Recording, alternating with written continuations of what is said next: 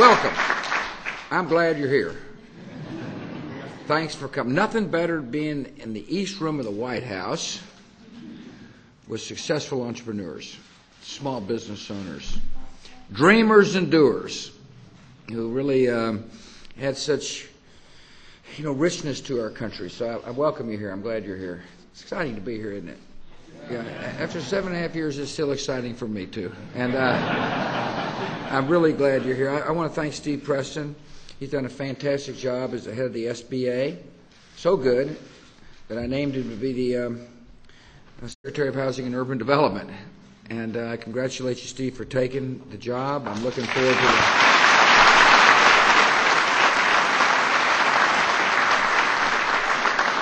forward to getting the Senate to take up your nomination quickly and get you approved. So, Small Business Week. The truth of the matter is, every day ought to be Small Business Day in America because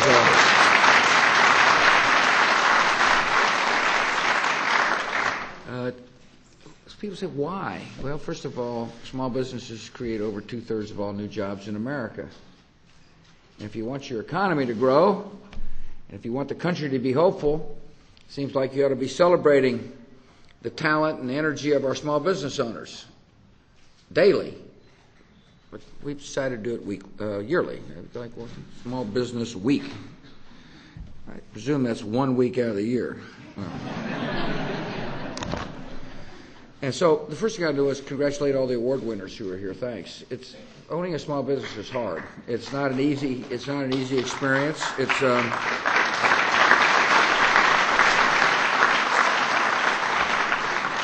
I've had the pleasure of getting to meet a lot of small business owners during my time as first governor of Texas and then president of the country. And you'll be amazed at how many times people have said, well, it all started around the kitchen table. You'll also be amazed at how many family members are involved in the creation and operation of a small business. And our fellow citizens wouldn't be amazed to know that the number of hours required to make sure the business is going is a lot.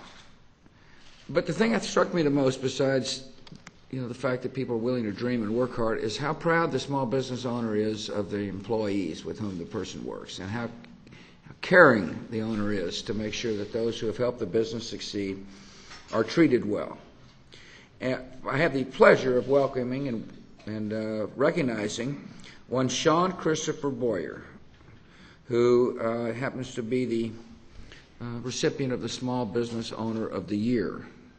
Now, Sean started off by helping a friend search online for an internship, and he got an idea for a business right there. Sometimes that happens, just like click. And the idea was to create a website to help unemployed Americans with job opportunities. And actually, I asked him to leave a business card because it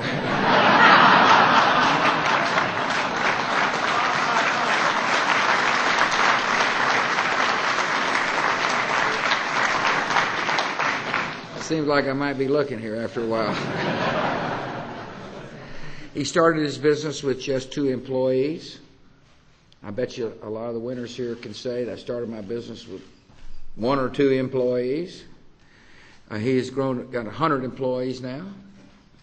His earnings have grown from almost $900,000 in 2003 to over $11 million 4 years later. And as I told you, he's named National Small Business Person of the Year. I met with Sean, the CFO, David Bosher, Daniil, as well as his dad. And I want to congratulate you, Sean. Welcome to the White House, and I really wish you all the very best.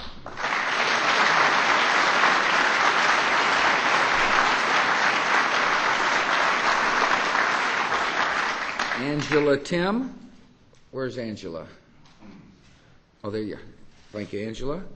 She started a company in her home that sells music boxes and frame messages that offer words of hope and inspiration. She's gone through what a lot of other small business owners go through, which is good times and bad times. And the fundamental question is, do you have the perseverance to endure the bad time and the humility to handle the good times? In 2004, her business hit hard times. She had a good idea, but sometimes everything doesn't go well for you in the business world. The company's line of credit was maxed out. They had to let managers go, and her home was hit by a tornado. Her family and Angela held on through the adversity. They recovered. They hired back employees. In recent years, they have seen sales in the millions with healthy profits, and that is why she's the runner-up, Small Business Owner of the Year.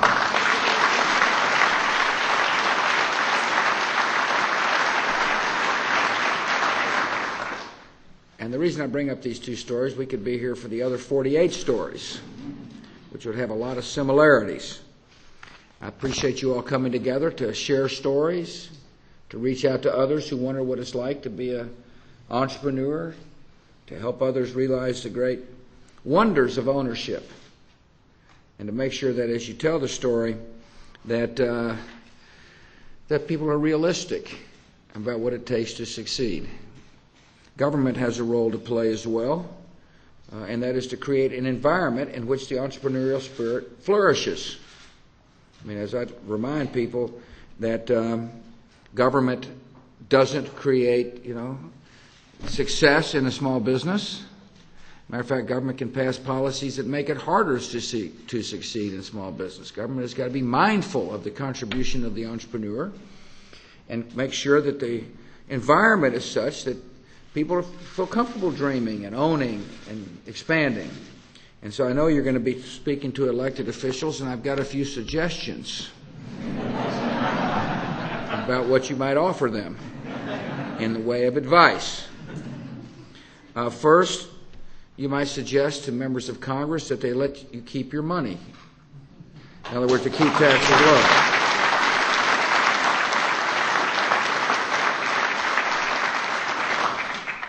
This is obviously a difficult time for the economy. And, I like to say it's a rough patch. And the reason I call it that is because I'm confident that with good policies and hard work, we'll come out stronger than we were entering. But nevertheless, it's tough.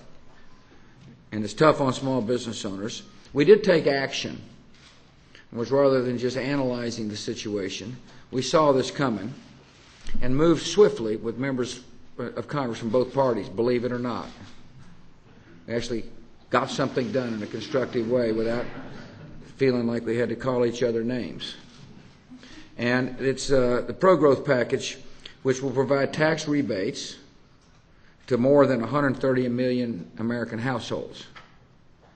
And that ought to help. That ought to help stimulate consumption. The money hadn't hit yet. It's going to be there and start moving in the second week of May. The stimulus package also provides incentives for businesses like yours to invest in new equipment and technology this year. In other words, it's a temporary stimulus package aimed at dealing with the rough patch that we've entered into, but it's got to be robust enough to matter. So when you're affecting 130 million households, that's robust. And when you're affecting all the businesses in the United States, that's a robust message. And the reason why it's important to stimulate investment is because if tax policy can encourage you to buy a piece of equipment, one, it helps your business be more productive, but also somebody's got to make the equipment. And if somebody's making the equipment, then somebody's got to buy the supplies to make the equipment. It kind of ripples throughout the economy. So the idea was to provide stimulus to businesses and to give money to the taxpayers so that they can go out and purchase things and remain active consumers. And it's going to take a while for this to have an effect. The experts tell me that, you got these economists, they say on the one hand, and on the other hand, if they had three hands, it would be three opinions. But nevertheless, all due respect to some of my economist friends here, but pretty well consensus that the stimulus package, when it takes full effect, will affect our growth in the third quarter, which begins in July of this year. There's other work to be done on taxes. one of my concerns about tax policy is that it creates uncertainty. In other words, when you're trying to figure out a 5-year projection about your companies, you've got to be certain that the tax load that you now bear isn't going to increase. It's hard to plan. It's hard to have a successful small business if there's uncertainty in the environment. And one place where there can be a lot of uncertainty is whether or not your taxes are going to remain low. And the reason why that's the case is because the tax relief we passed is going to expire, some of it beginning in 2010. Now, the tax relief we passed, you might remember, cut taxes on all people who pay taxes. We had an emphasis on, families with children, for example. We tried to get rid of the death tax forever. If a small business owner has got to be saying to members of Congress, I don't want to be taxed twice, once when I'm alive and once after I die, particularly if you own a small business.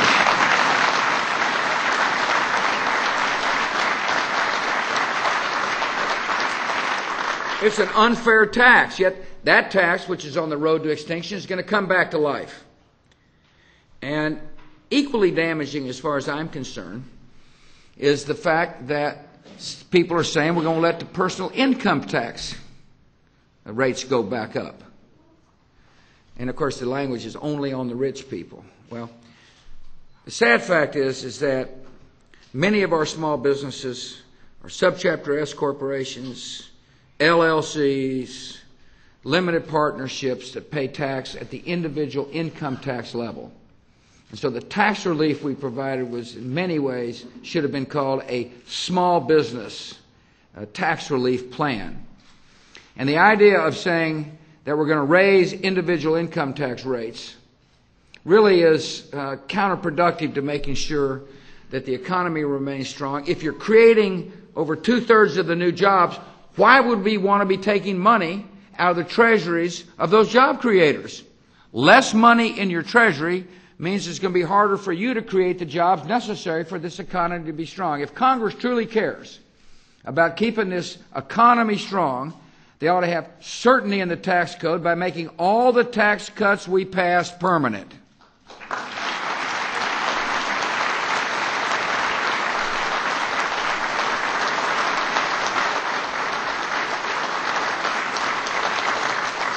A couple other issues now that I got you stuck here.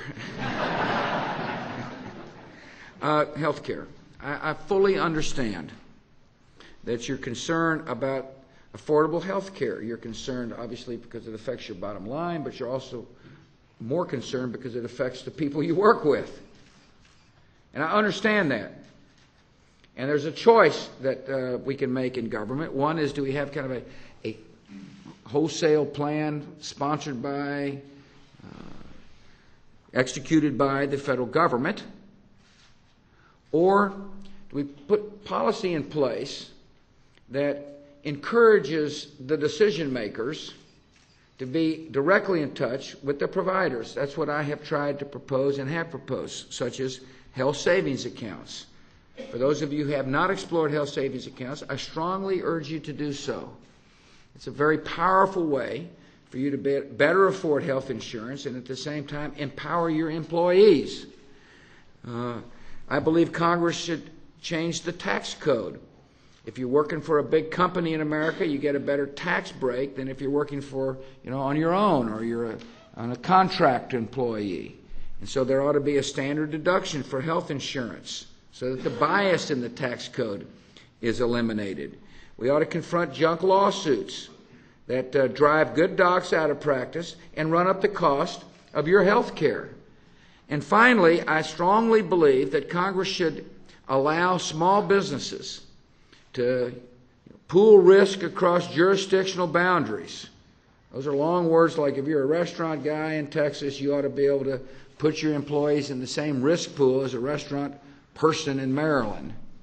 Those are called association health plans that will enable small businesses to be able to buy insurance at the same discounts that big businesses get.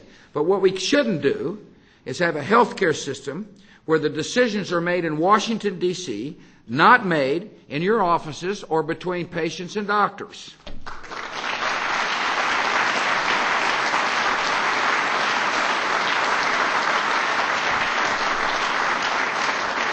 I want to talk about an interesting issue that is getting a lot of attention these days, and that is the issue of trade and markets. As you know by now, I hope that I believe that it's in our interests to open up markets for U.S. products and goods and services. I also know it's in our interests to say to the world, treat us the way we treat you. In other words, all we want to do is be treated fairly. And one of the interesting votes coming up here soon, hopefully, if the Speaker doesn't change your mind, if does change your mind, which would be on the Colombia Free Trade Agreement. And let me tell you why I think this is important. First of all, there are about 9,000 American businesses that export to Colombia. Most of those businesses, by far the vast majority, are mid-sized and small businesses. The problem is that which they export generally faces significant tariffs. In other words, the product that they're selling is more expensive because of the tariffs. On the other hand, as a result of congressional policy over the years, products coming from Colombia into the United States don't face tariffs. So American goods and services, mainly provided by mid-sized and small-sized businesses, are taxed going into Colombia, making it harder for those products to gain market access.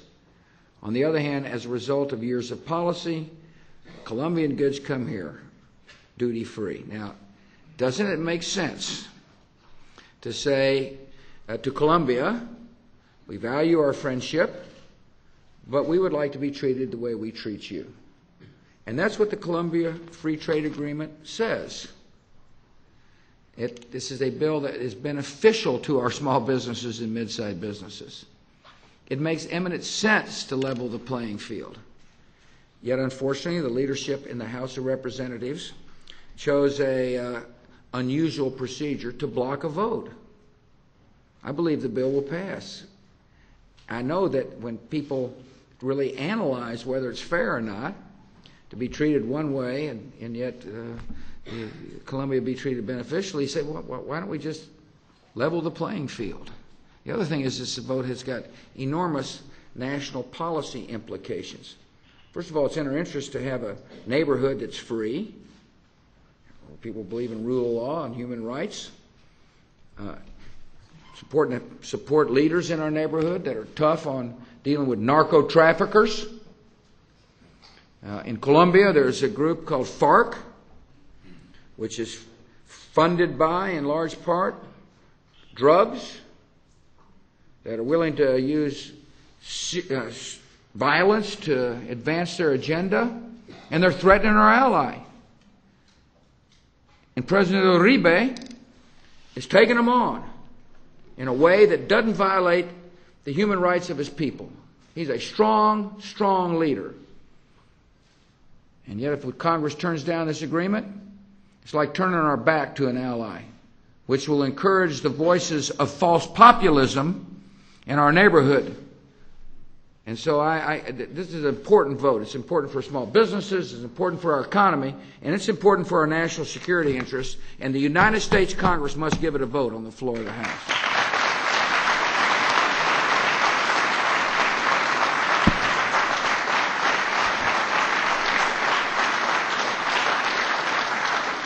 So those are some of the things that are on my mind. You know, it's interesting. There's a portrait of a fellow who hangs here in the White House who he failed at nearly every enterprise he started. He invested in a zinc mine but lost his money. He invested in an oil company, but the company sold the lease to and it turned out to be a gusher, but he didn't own any of it at that point in time. He ran a store with a friend, but it went bankrupt after a few years. And yet, he was arguably one of the finest presidents we had, and that was Harry Truman.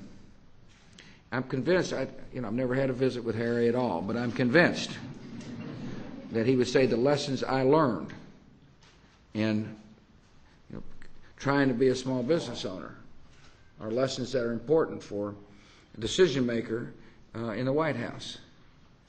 And although it's hard to say he's a successful business person, he learned about hard work and determination and resilience and the willing to face adversity with good spirit. And that is why I am honored to be with you today, because I'm confident that's what you've done. What you've chosen to do is not easy, but what you've chosen to do is important for our country. It's the collective decisions by our small business owners that make America, the envy of the world in many ways. I love it when people can say, I have an idea, and I am going to apply all my talent and all my effort to see that idea come to fruition. It is what made us great in the past. It's what makes us great today, and what is going to make us great in the future. And I hope you take great pride in the contributions that you're making to your community, your family, and your nation. Thanks for coming. May God bless you.